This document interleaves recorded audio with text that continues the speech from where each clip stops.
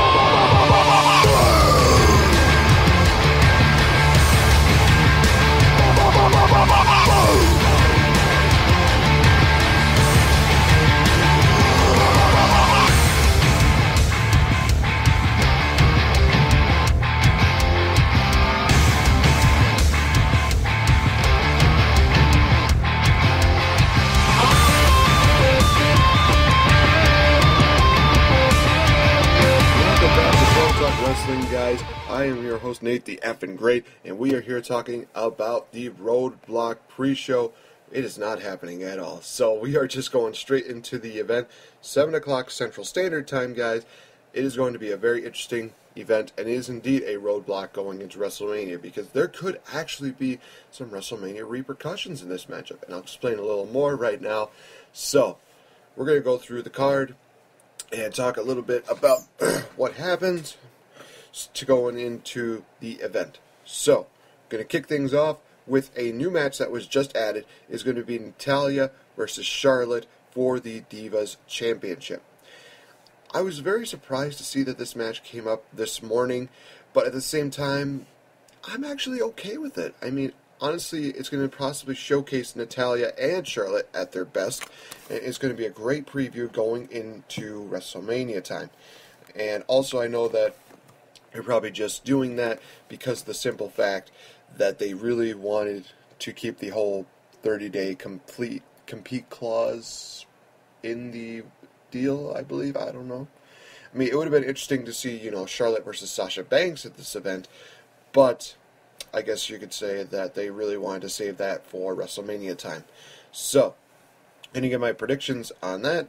I do believe that Charlotte is going to win via submission, and Natalya and Charlotte, I think they're definitely going to really set the bar for WrestleMania time. I'm looking forward to seeing how this matchup goes down, and I'm very interested to seeing how they really play this out going into WrestleMania.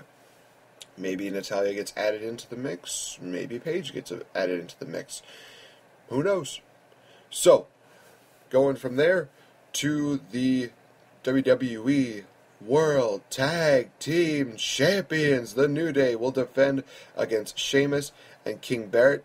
Now, obviously, when they first started this whole League of Nations deal at Fastlane, it just did not really make sense to me. It's like, okay, these two guys are heels, and why are they putting them together? I guess maybe to build up the fact that, they're trying to eliminate anybody else, and they're going to have bigger possibilities going into WrestleMania. I'm not quite sure. But when they said League of Nations are going to challenge for the tag team titles, I was kind of like, But then I heard it was King Barrett versus Sheamus. I'm a big fan of Barrett, and I think that him and Sheamus are actually a pretty formidable tag team. I just think it's going to work out perfectly for both of them. I think they're going to put on a really good matchup. Despite that, though, I do believe that the New Day are going to come out on top, where Big E will probably pin King Barrett, Bad News Barrett, Wade Barrett, his Barrett Barrage, everything like that. Yeah. So, New Day's going to go over, and I think that it's just going to really just tear the envelope open and open the opportunity to have Enzo and Cass come onto the main roster. Speaking of which, they will actually be competing at this event too, as they will face off against the Revival for the NXT Championships, and I honestly do not see Enzo and Cass winning tonight. I see them losing to the Revival. Revival continues going on, and they fight off against American Alpha at NXT TakeOver Dallas, where they will lose the titles to American Alpha.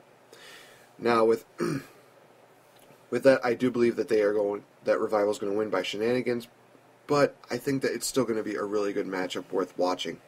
So, go from there to the matchup that a lot of people are going to be talking about, Bray Wyatt versus Brock Lesnar. Why this matchup wasn't at WrestleMania, it just, I don't know. But honestly, in my heart of hearts, I want to see Bray Wyatt go over.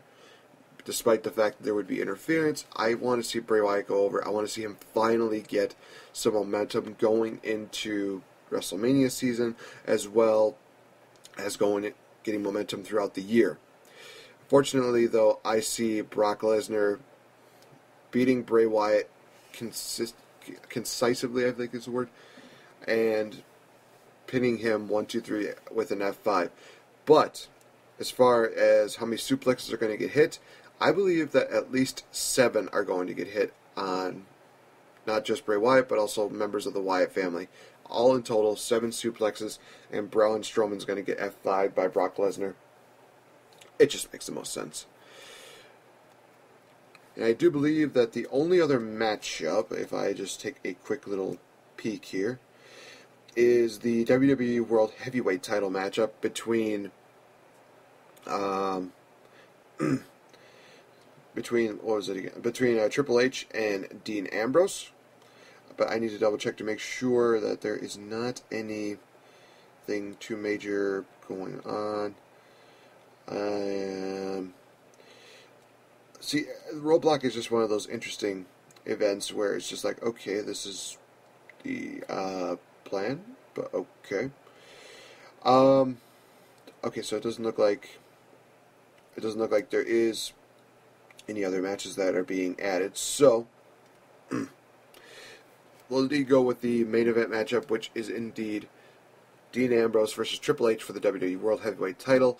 Would love to see Dean win that championship. However, I see Triple H winning via interference. I see either Brock Lesnar coming in and F5ing Dean, or I see Roman Reigns spearing Dean and turning heel. I'm honestly hoping that it's the Roman Reigns deal, because I think that he really could use this momentum, especially this heat, going into WrestleMania, and possibly, like I said in my prediction this past, this past Thursday? Yeah. I said that Roman Reigns should turn on Dean, and they have a Fatal 4-Way matchup set up, in which you see, Bray Wyatt, Roman Reigns, and Dean Ambrose challenge Triple H for the title. That is my predictions on that, but only time will tell, and the only thing is that creative is just not that smart sometimes. So, that is going to conclude this episode of the ROADBLOCK pre-show here on Pro Talk Wrestling. Guys, thank you so much for tuning in, and be sure to listen in on ROADBLOCK, and I will talk to you guys soon enough. So, see you guys later.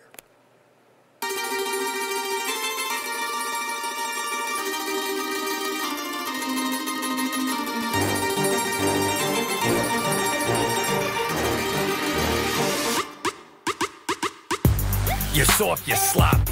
They calling me Poppy. I'm rolling in bands, you riding around and I beat up jalopy. There you go. Pros wanna copy, but they are just not. I'm up in the club, stacking the dubs and stuck in a lobby. I'm hot like sauce. You soft like balsa. You ain't heard of me? Well, you probably are. Ask about me. Nice to meet you. So good to see you. Bros wanna act hard, they need to take it easy. Soft.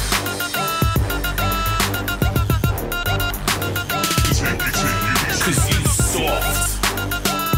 I go. S-A-W-F-T. Soft.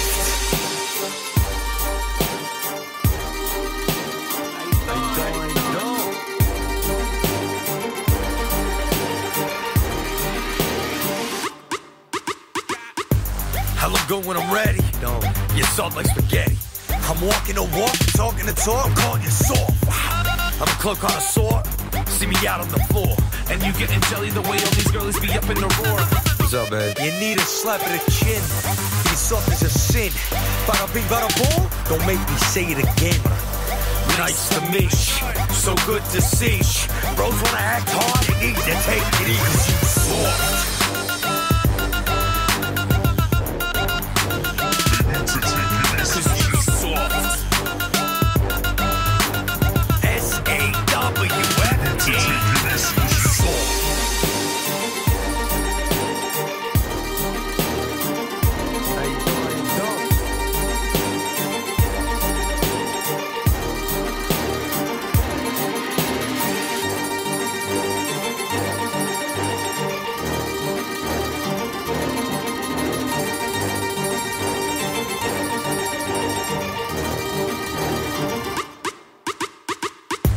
You're soft, you're sloppy. They calling me Poppy. I'm rolling in bands, you riding around and I beat up jalopy. Hey, go. Bros wanna copy, but they are just not on the way. I'm up in the club, stacking the dubs and stuck in the lobby. I'm hot like sauce. You soft like balsa. You ain't